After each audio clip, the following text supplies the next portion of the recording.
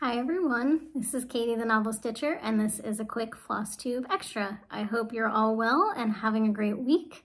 I'm just coming to you really fast to talk about the next pick for the Stitches and Pages book club.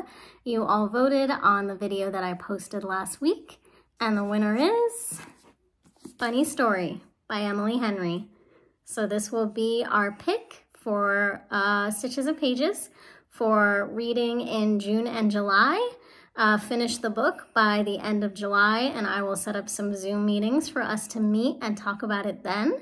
This is a romance novel about a woman whose boyfriend breaks up with her for someone else, and then she accidentally ends up being roommates with that person's ex. So she's an ex and her ex is dating his ex. And so they end up living together and they decide to kind of show what a great time they are having together without their exes, and probably most likely fall in love, because that's what happens in romance novels.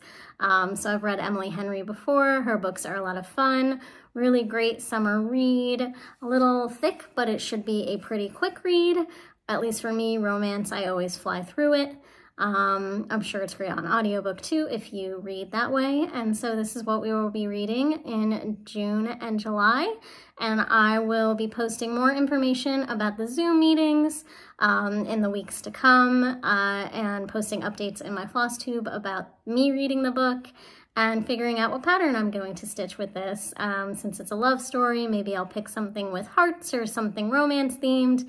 Might be a good way to go, so I'm gonna have to see what makes sense for that. If you have any ideas of what would be cute to stitch with this one, let me know, and I hope you'll be joining in. Let me know if you'll be reading this one along with us, and I can't wait to dive in. So I will see you all soon, and I hope you have a wonderful week, and happy reading and happy stitching.